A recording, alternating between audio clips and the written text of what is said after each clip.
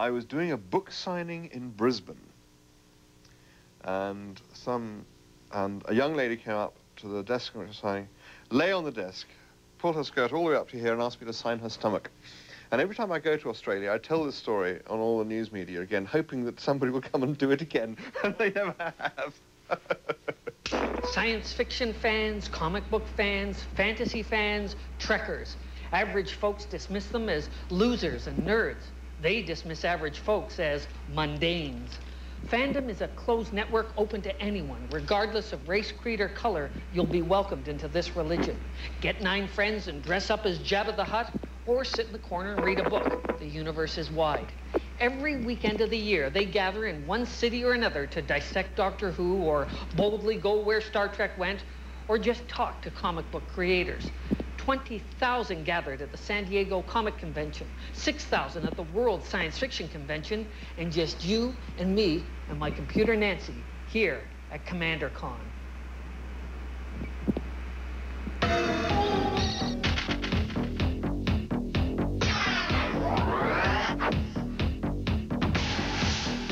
Rising anti-Semitism in Eastern Europe has voted English-only sign. 40,000 tons of armed with PCBs blew up the ozone layer today.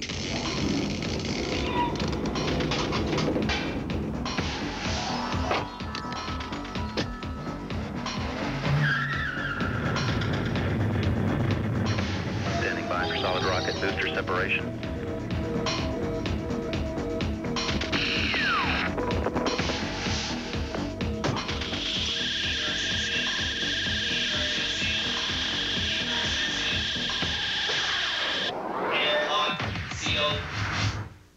Greetings, prisoners of gravity. Welcome to CommanderCon, the first science fiction and comic convention held in 0G on a budget of 0G. First of all, here's your list of events at the convention, and here's your name tag, and this is your directory to all of the Coke machines, and this is your tickets to the chocolate buffet. Now, the art room is drawing a crowd over there, and in the screening room, there's endless episodes of Outer Limits, Star Trek, and something called Four on the Floor. In our first panel, which is on the origins of fandom, it begins right about now. Welcome to the origins of science fiction fandom. Our keynote speaker is one of the most beloved and earliest SF fans, Julius Schwartz. Julie co-founded a science fiction fan magazine, I forget the name, but back in the 30s, it was one of the first fanzines. Thank you, Nance. Julie has since made a name for himself as an editor for DC Comics. Julie, it's Commander Rick. What can you tell us about the origins of SF fandom? Well, I guess the true origin is the letter pages in the back of Amazing Stories and Wonder Stories, 2 science fiction magazines that were published in the 20s. Amazing came out in 26, and Wonder Stories about 29, I believe. And the editor would like to receive letters from the readers, put it in the back of the magazine, and we'd have discussions. So every once in a while, if I saw, or some fans saw, I was in New York, and if I saw that other fans lived in New York, we would correspond with each other and eventually get together. In my particular case, I came across a letter in a magazine about 1931 in Amazing Stories from Mortimer Weisinger, who lived in the Bronx, maybe about a mile away from me. And he said there was a fan group called the Scienceers, and they meet, I can't recall, maybe every week, once every 2 weeks. Now, what Mort and I were especially interested in were the personalities behind the science fiction stories. For example, who was the writers? There was a writer named Dr. David H. Keller, MD. He wrote stories that fascinated us, what we now call human interest stories. There was a writer named Edmund Hamilton who had great battles in space, but we didn't know anything about them. Yeah, but who'd have thought you'd want to? I mean, after all, back then, science fiction was considered slightly more respectable than smut. How did you connect to these unknown authors? We wrote to we couldn't write to the authors because we didn't have their addresses, so we sent them to the magazine and asked to be forwarded to. Well, this is the first time any writers received fan mail personally. All the writers would read the letter departments too to see what Dr. Keller would read. Well, how did they like my story, The Revolt of the Pedestrians, or whatever the story was? And they like to know, but that was the only contact they had. Now to get a letter from the reader was quite interesting, so they're very quick to respond.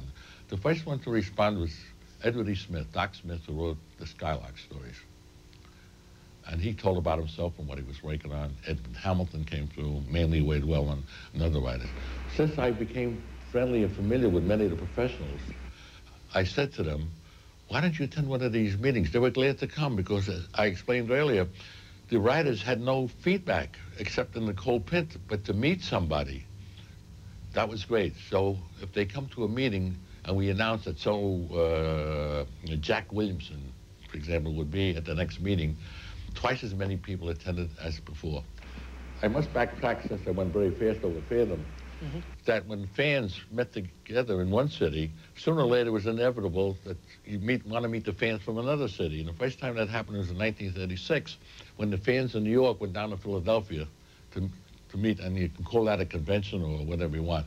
And that was 36, 37, the same thing happened in 1938. They all met in Newark. It was a success. In 1939, we held the first World Science Fiction Convention. Forry, you've been a fan since the beginning. What's your most vivid memory of that first Worldcon?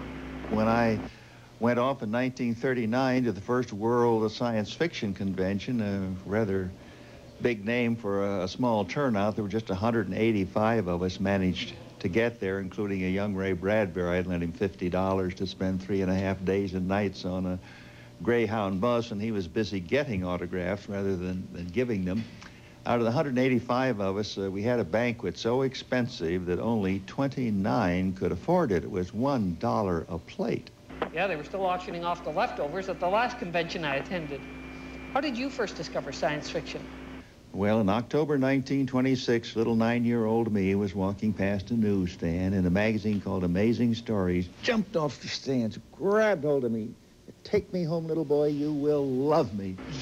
And I feel like I've just kind of grown with the times. In the beginning, I was like a man in a desert dying of thirst and grateful for every little drop of water, every extra science fiction story that was published. In the beginning, there was just the one magazine, Amazing Stories. 3 years later, my mother was quite concerned. She took me aside and said, "Son, do you realize how many of these magazines you have?" And I said, "No, Mother." She said, "Well, I've just counted them. You have 27.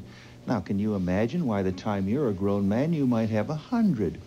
Well, Mother made it to 94, living in my 18-room home, and according to the mayor of Los Angeles, who sent 4 librarians around one afternoon, then they picked their eyeballs up off the floor and poked them back in their sockets and went to work and told me I had 50,000 books. And Rick, I can just see your next question. You're going to say, "Forry, have you read all of those books?" Rick, I've read every last word in my collection. When I get a new book, I turn to the last page and read the last word. Welcome, convention goers, to the panel on breaking into science fiction.